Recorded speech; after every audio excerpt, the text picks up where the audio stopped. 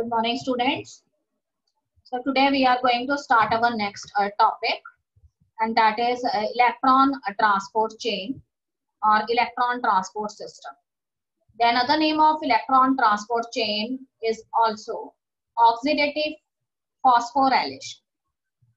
As we have studied in my previous lectures about glycolysis and a Krebs cycle. So what we observed in these, that from glycolysis we get a net gain of 2 ATPs, and from the Krebs cycle we generally obtain 36 ATPs. So as a result, the total number of ATPs that we obtained from the process of respiration is 38 ATPs. So all of these ATPs, they are actually generated when the oxidation of the energy-rich molecules such as NADH and FADH, it takes place through a special type of metabolic process that occurs in the inner mitochondrial membrane known as a cristae, and this metabolic process is known as electron transport chain. So in today's topic, I am going to tell you that how the transfer of the electrons, which are actually released from these energy-rich molecules after their oxidation, how these electrons they transfer to various electron acceptors, and in the last they come in contact with ATP synthase enzyme, and in this way ATPs they are generally produced by them. So the entire process, it happens in the inner mitochondrial membrane called cresta, and this process is called electron transport chain. Okay, let us start the electron transport chain. So first of all of you know very well that in the Krebs cycle, which is also known as the TCA cycle, we obtained some energy-rich molecules such as NADH2, FADH2, and GTP. GTP here means guanosine triphosphate. And you know that these NADH2 and FADH2, they have huge amount of energy that is present in them. So when these energy-rich molecules such as NADH2 and FADH2, they are oxidized through this electron transport system, then during this process, the removal of the hydrogen atoms takes place. And you know that whenever hydrogen comes from these molecules, they always released in the form of protons. So in order to satisfy the valency, the same number of electrons they are also released. So here I want to tell you that energy is stored in these NADH2 and FADH2 molecule, and now this energy has to be released so that the plants they can use this energy for other metabolic activities of their cells. So for this purpose, these NADH2 and FADH2 they are oxidized, and the process is called electron transport system. And as I have already discussed that during this process, there is a stepwise removal of protons along with some electrons. That's its number is equivalent to the number of protons. So these protons they are finally accepted by the oxygen molecule, and as a result water molecule it is formed at the last of electron transport system. That's why the process is also called as oxidative phosphorylation, because we generally use the term phosphorylation for the synthesis of energy-rich molecules, and oxidative here concerned with the presence of oxygen, which generally shows its main role at the terminal stage, where the protons they are finally accepted by this molecule, oxygen molecule, and as a result water is produced as a byproduct in the process of respiration. Okay, student, what happened? The metabolic pathway, which is known as electron transport chain, it actually happens in the inner mitochondrial membrane, and that is known as a cresta. So these electrons, which are released when these energy-rich molecules NADH2 and FADH2 they are oxidized. So these electrons they are passes from one carrier to another through this process, which is electron transport chain. So what happened? First of all, the oxidation of NADH molecule it takes place, And you know that this NADH molecule, it comes from the Krebs cycle and it is present in the mitochondrial matrix. And from this mitochondrial matrix, it is later transferred to the inner membrane of the mitochondria, which is known as cristae. And as a result, its oxidation takes place. And during this oxidation process, an enzyme is involved, and that enzyme is known as the NADH dehydrogenase enzyme. So this NADH dehydrogenase enzyme here act as complex 1. So what happens? The electrons that are released during the NADH oxidation, they are later comes in contact with this NADH dehydrogenase enzyme, and this NADH dehydrogenase enzyme, it transfers these electrons to another molecule, and that is known as ubiquinone. So this ubiquinone, it is located in the inner membrane of the mitochondria, which is called a cristae. So this ubiquinone not only receives the electrons that are coming from NADH, but they also receive the electrons from the other energy-rich molecule, and that is FADH2. So the release of electrons from this FADH2, it is done by another enzyme which forms complex 2, and this enzyme is the succinate dehydrogenase enzyme. So where this FADH2 molecule, it is present in the cresta. So this FADH2 molecule, it also comes from the Krebs cycle. During the oxidation of succinic acid to malic acid, this FADH2 molecule is formed, and later the electrons, they are released from this FADH2 molecule, and it is received by this ubiquinone. Now what happened? Because of addition of electrons that are coming from this NADH2 and the other set of electrons that comes from FADH2, when they are received by this ubiquinone, the ubiquinone, it later reduced. And in order to oxidize itself, the ubiquinone, it transfers its electron to another molecule, and that is cytochrome C. And this cytochrome C, it receives these electrons, but with the help of a complex, which generally helps in the transfer of electron, and that is known as a cytochrome BC1 complex. So this means complex 3 is a cytochrome BC1 complex. Now I want to tell you the structure of a cytochrome. So here cytochrome C, it is a small protein and it is attached to the outer surface of the inner membrane of mitochondria.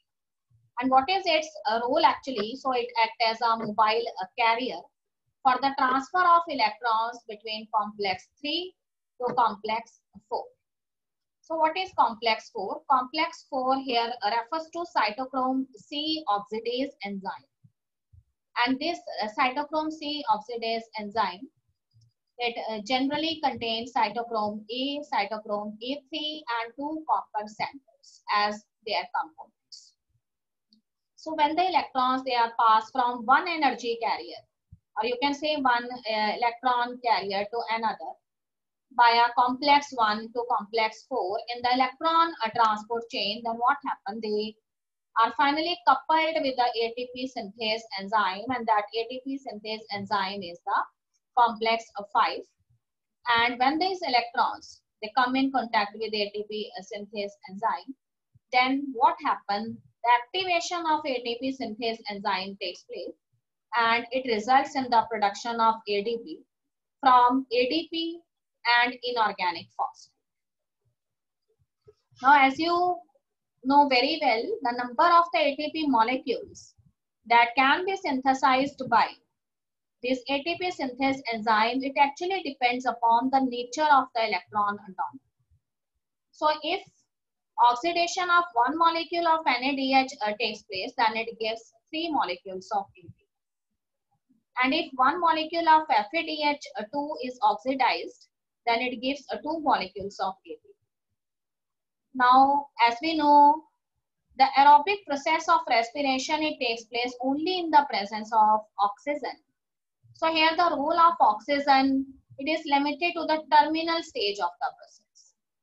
Yet the presence of oxygen is very vital for the whole process by removing hydrogen from the system. So oxygen here acts as the final hydrogen acceptor.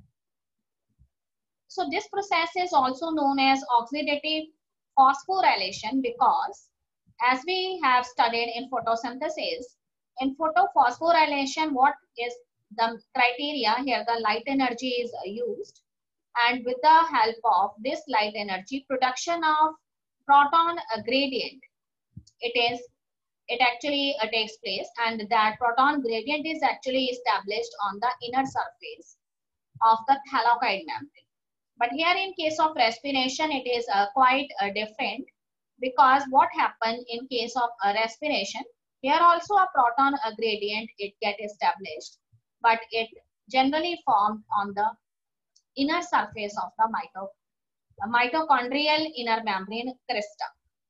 So where the protons they locate themselves, as the electrons they are actually received by these electron acceptors, and finally all of these electrons they come in contact with the complex number 5, and that is ATP synthase enzyme. So these electrons they are generally involved in the activation of the ATP molecule.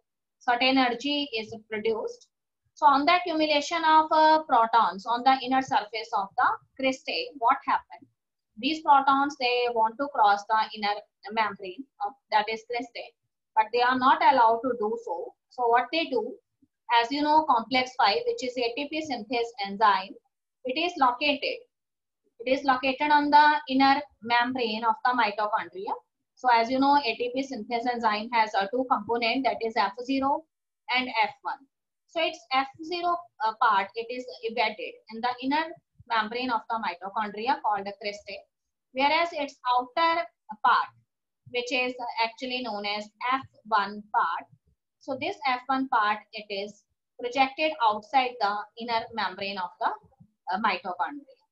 So at one time, 2 protons they enters into the F0 part, and during their entry, what happened? They release certain amount of energy, and that is used for the activation of ATP synthase enzyme, and these protons finally enters into the F1 particle, and they are released from the F1 particle. And in this way, one ATP molecule is generated from the removal of 2 H plus ions, and this ATP molecule is generated with the help of ADP and inorganic phosphate. So in this way, in our electron transport chain, the electrons, its transfer takes place from different kind of electron acceptors, and these electrons they finally reaches complex 5, which is ATP synthase. Initially they comes in contact with so many complexes. As you know, in complex 1 we have the enzyme NADH dehydrogenase. In complex 2 we have the enzyme succinate dehydrogenase. So the release of electron from NADH it takes place with the help of complex 1, that is NADH dehydrogenase. And the removal of electrons from the FADH2 molecule, it takes place with the help of electron second complex, and that complex is known as succinate dehydrogenase enzyme. Then both of these electrons they reaches ubiquinone, and there the reduction of the ubiquinone takes place, and there is a third complex involved, and that is cytochrome BC1 complex. And this cytochrome BC1 complex, it is quite helpful to transfer the electrons to cytochrome. So in this way, complex 3 completes. Then these electrons they comes in contact with the complex 4, and finally they comes in contact with the complex 5. So complex 4 here is a cytochrome C oxidase, and complex 5 is ATP synthase enzyme. So how the ATPs they are generated with the help of this ATP synthase enzyme? Its answer is again given by the theory which we have studied in chapter photosynthesis, that is chemiosmotic hypothesis.